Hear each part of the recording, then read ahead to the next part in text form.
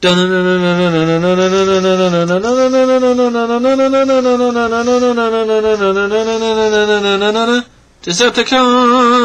Anyway, what's up, ladies and gentlemen of the YouTube? Through the Dark One back with another toy review. This time, despite its very Batmobile-esque appearance, this is not a Batman toy review. This is the Transformers Prime Deluxe Class Vehicon, or the generic Decepticon. I finally found this guy in stores. My local stores are horrendously behind on what they should and shouldn't have. But I found this guy the other day and grabbed him. Now, unfortunately, this is in where they repackaged them and they came with a DVD of like one episode. So, yay for it being $3 more for no absolutely reason, especially considering I didn't need it. But whatever, I picked them up. Versus nice little car mode. I really, much like Soundwave, like none of the Transformers Prime toys are bad in my opinion. But Soundwave and this guy so far that I own stand out to me as I really just like the engineering on them, like how they transform, how they manage to fit everything. You can see there the Decepticon symbol in the front, as I tried to do in the beginning of the video. So that's a pretty good little detail for as small as it is. Vehicle mode, next to a 12-ounce can of Coke. So he's roughly, I'll show him again when I get him transformed. I meant to grab another one for size comparison. I will let you know in advance, and I'll probably repeat myself once I get him transformed. But he is right on par. He is as tall as Soundwave. But for simplistic as it is, it's fairly show accurate. He does come with his blaster gun.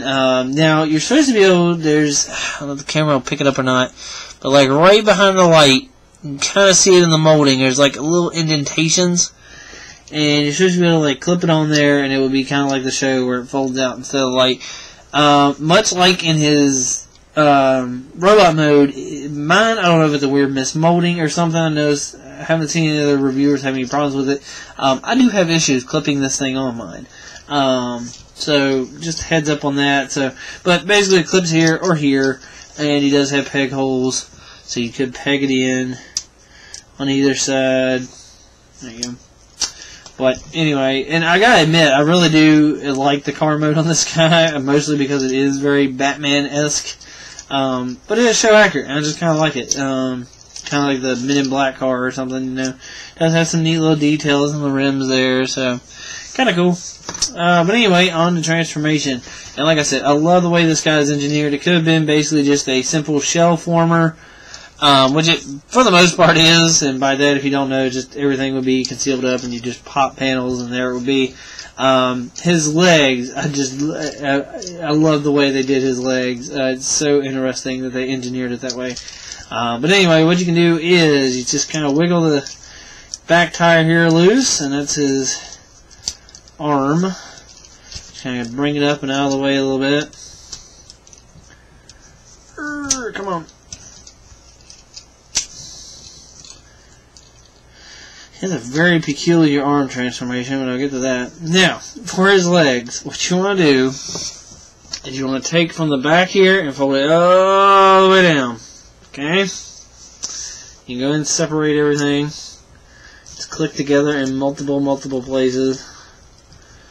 And it can be a little bit fidgety to undo because of this, as I am now having trouble doing. It does come apart. There we go. I just don't want to like break any tabs or anything. Okay, so this right here is the front of his foot. That's the front of his leg. But that's actually the last step.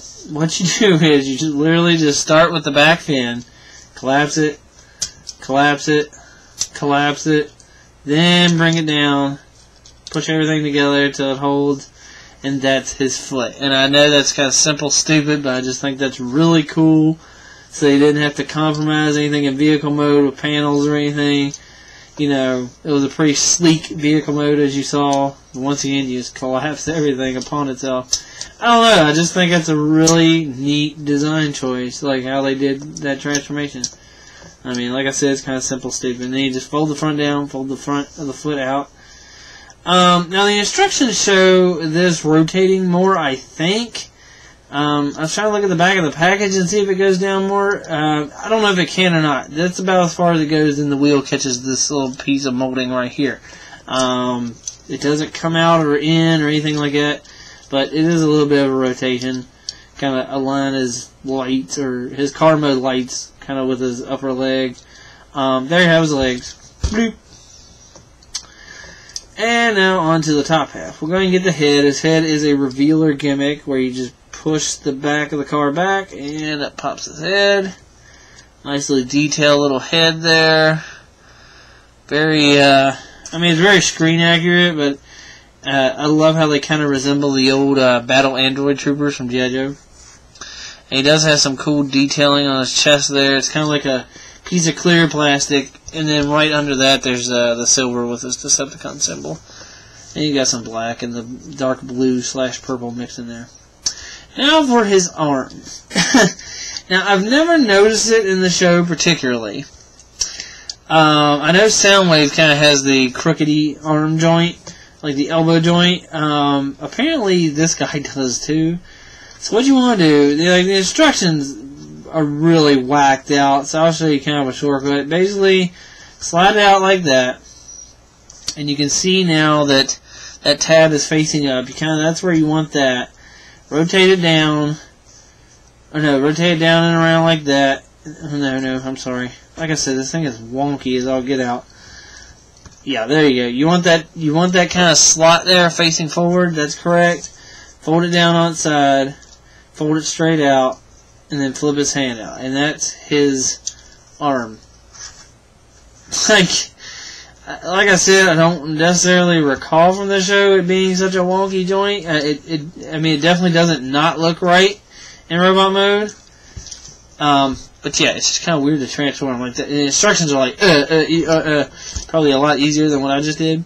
But anyway, you can flip his hand out first, even if you want to. Or if you were just wanting to have midget arm, you could do that. But anyway, like I said, get that little tab facing forward. And then just kind of rotate everything around so it's facing forward-ish.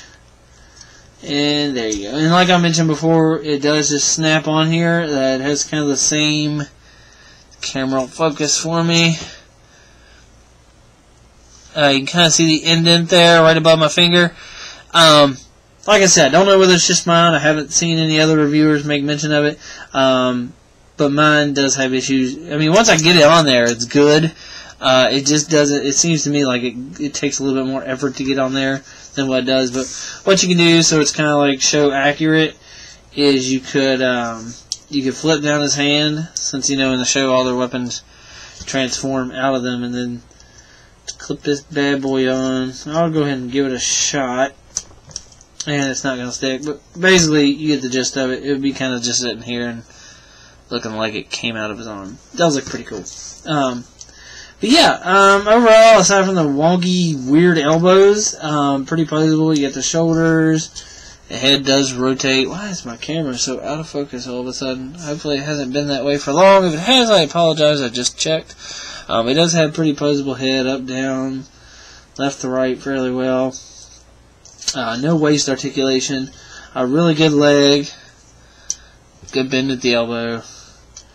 And no real ankle to speak of, but, you know, he stands really well. Like I said, he's kind of got that kind of hunchety sort of look to him.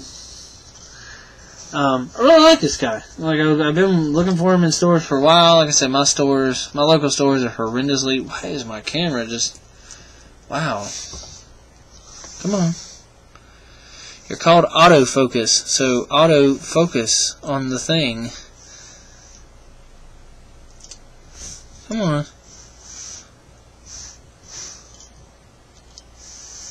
Okay, so we'll stay close up. I don't know what that's about. That's kind of new. Get that on there. But anyway, yeah, really cool. I'd say about 7-inch-ish figure. There he is. Next to the can of Coke, even though it's blurry, which I apologize. I have no idea why my camera is just deciding to give up on focusing. So I apologize for the blur. Can of Coke, and I got him kind of about as stand up straight as you can get him. He does kind of just hunch. Comes up to about his shoulders. So, yeah, really cool little figure. I'm sure anywhere else in the country other than my small podunk little town, these guys have been in stores forever and definitely recommend them. I do know there is a jet version out there, I believe. Would like to find that one too, but yeah. So yeah. Wow, lost my train of thought. Blah, blah, blah. Transformers Prime, Decepticon, Vehicon, or the generic Decepticon, because why have that many named characters when you can just have an army of these guys, right? Even though they are kind of cool. But anyway, till next time.